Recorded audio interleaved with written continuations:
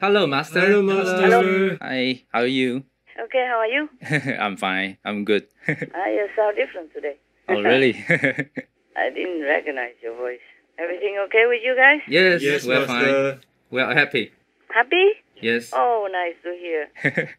I was still thinking, what else more can I do for you guys? You still have all the cakes, or you have enough? Yes, enough. Yes, we are Master. full all the time.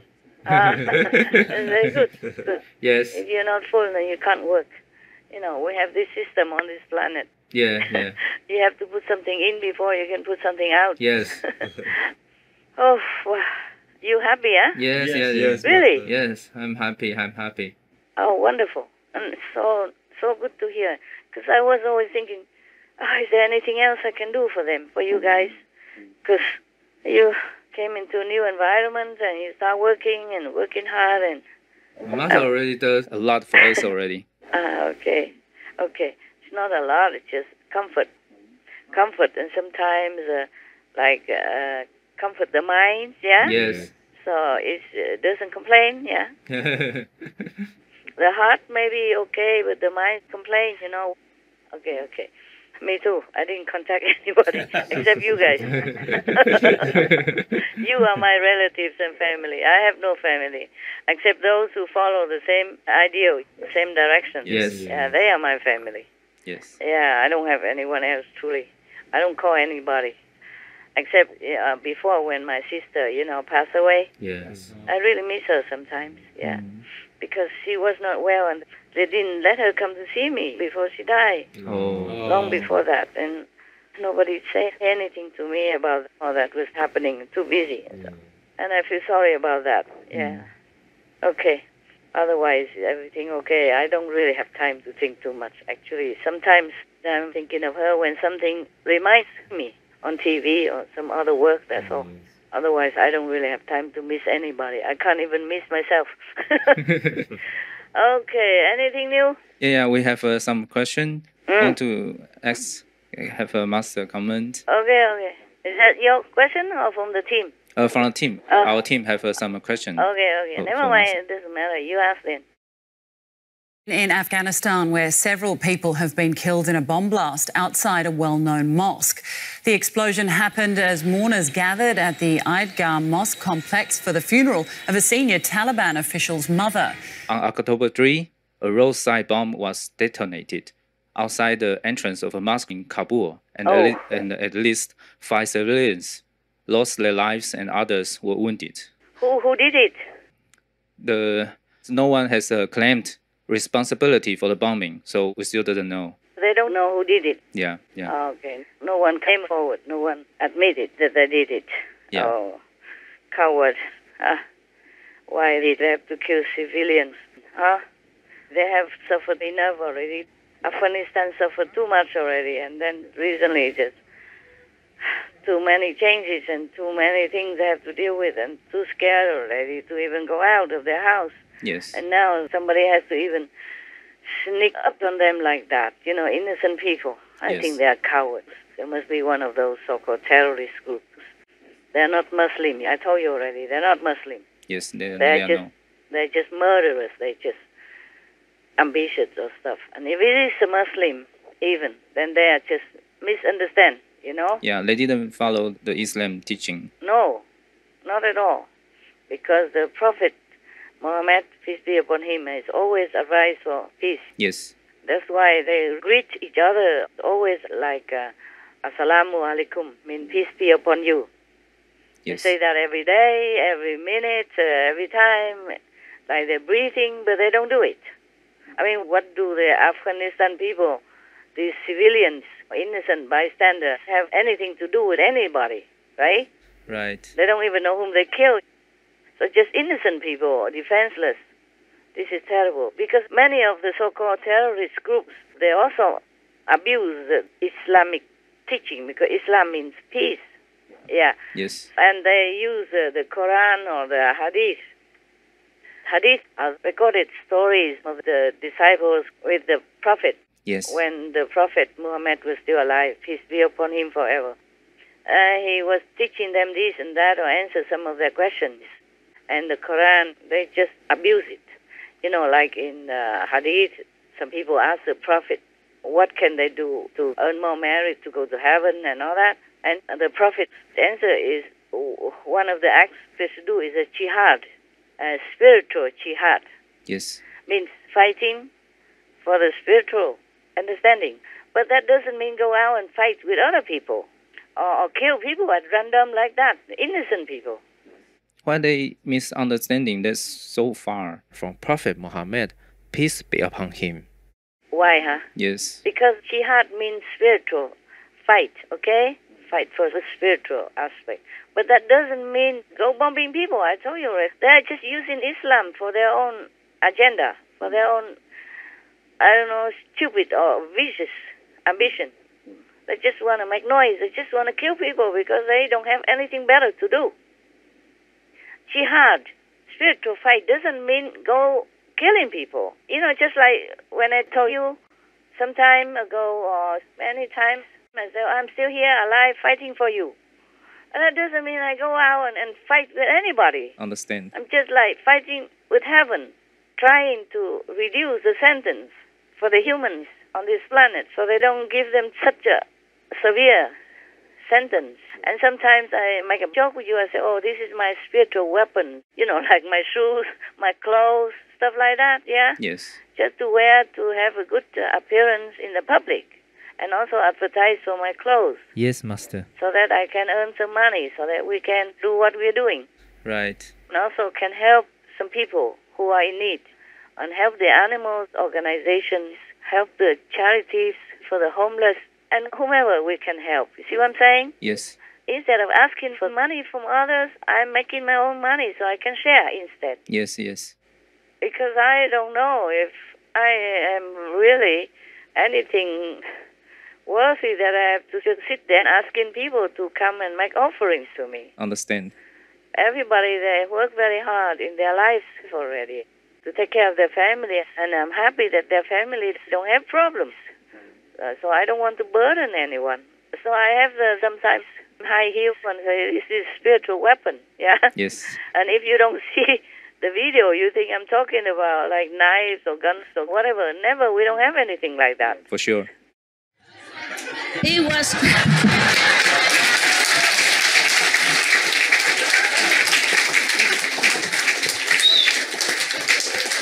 Yeah. In the beginning, it was just a joke, but I told my attendants, be careful with all my spiritual weapons. This is one of them. So now you know, okay? I don't fight with sword or guns. I fight with my spiritual weapon. And they're cute, huh? Yeah. Harmless, lovely. And anybody who comes to our ashram cannot carry weapons. Right. Well, except the authorities. We cannot do anything, maybe. Yeah. But anyone who wants to come visit for any reason, or is guarding somebody, like last time, they needed it. They requested the bodyguard. Yes, yes. And I said, never mind, but you have to leave the weapons outside. You cannot bring it into my ashram, or the whole thing is called off. That was last time with some of the North Korean people. They requested protection. That's the government's law in South Korea. So we have to comply with that. But then all the weapons have to be left outside the gate. And our people have to put them in a box or something, and when they come out, they get them. I don't want that. Understand. If I can. So when I say spiritual weapons, it doesn't mean any killing device. Yes, yes, for sure. So when I say we are still here, we have to go and fight. That fight doesn't mean go brawling with anybody. You know all that. Definitely. Hope they can understand. Yeah. I don't know. They've been brainwashed too long, since generations already. You know, one blind leads another blind, and they both fall down. Yes, exactly. Because they did not understand what the Prophet was teaching. And they even inserted one or two sentences in there in the name of the Prophet. Say the Prophet say this, the Prophet say that.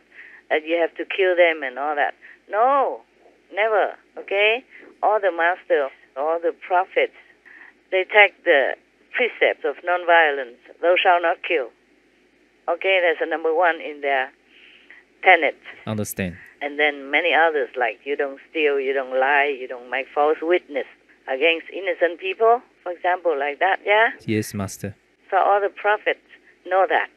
All the masters know that. So the Prophet Muhammad, peace be upon him, would have never uttered anything that incites violence against other people.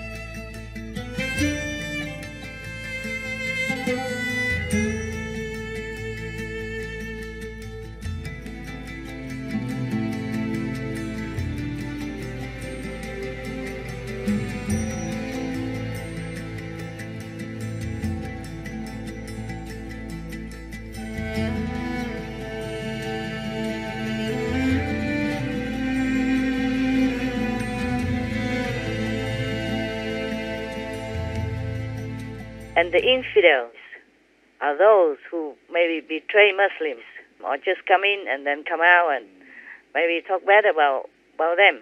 But that doesn't mean that they have to kill them. Right. In our group, we also have, sometimes we have spies, sometimes we have people who just come in for fun or just curiosity and come out and do some betrayal, act or talk just because of misunderstanding or because of insincerity. Came in just for some mundane reason, just to try and come out and talk nonsense or harm us in some way, but we're not going out and killing them and calling them infidel or anything. True. They are betrayers, that's for sure, but we never make any war with them. They make war with us, but we have never done anything against it. Maximum is that I tell them, don't come back again until you understand my teaching. You better go home first and reflect upon what you say and what you did. That's not peaceful. It's not helpful to our organization because we need to do many works. We cannot keep dealing with your harmful activities against us. So you please just go home. That's that. So these people, they don't come back, that's all. Because we need peace to work, to meditate. We cannot always have people who come in just making trouble or making noise. And Yes. it's just the same like in any school.